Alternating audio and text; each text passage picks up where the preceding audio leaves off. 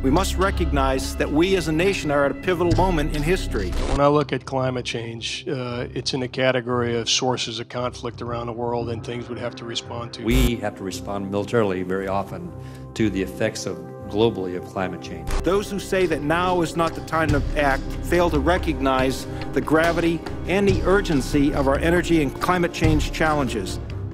America's top generals are saying it's time to protect the country from the ultimate enemy, the climate crisis.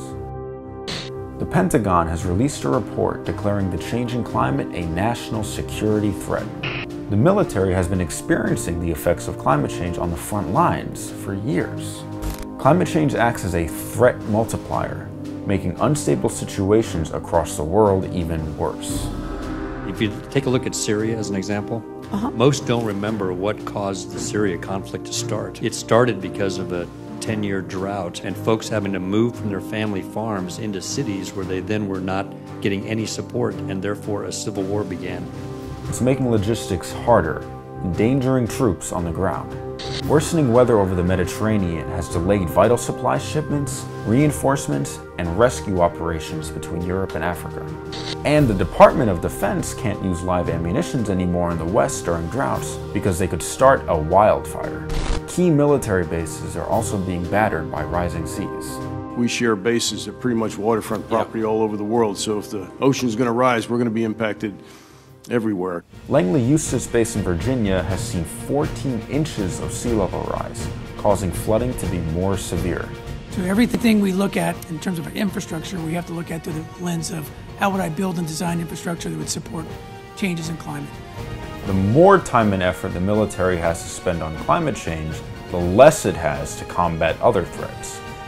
We're fighting firefighters in California and using our C-130s to help fight those. We did the floods here, or the hurricanes both in Texas as well as Florida, and as the ones came up the East Coast affecting bases like Langley. When Hurricane Michael blasted through Tyndall Air Force Base with 150-mile-per-hour winds, it damaged Tyndall's F-22 fighter jets, almost all of its buildings, and required the relocation of 11,000 personnel. The total repair cost is $4.7 billion. In fact, the Pentagon confirmed that almost all of the most important military bases in the U.S. will be vulnerable to recurring disasters like drought and flooding. This threat to preparedness is of major concern as a new front opens in the Arctic. As Arctic ice melts, it's creating a new military front in America's north. This new ocean is mission critical to the protection of the United States and is escalating tensions between the U.S. and Russia. The geography is no longer the buffer that it once was. We, for decades, actually used the sea as a moat and really didn't have to worry from the threats directly coming against the homelands from the sea.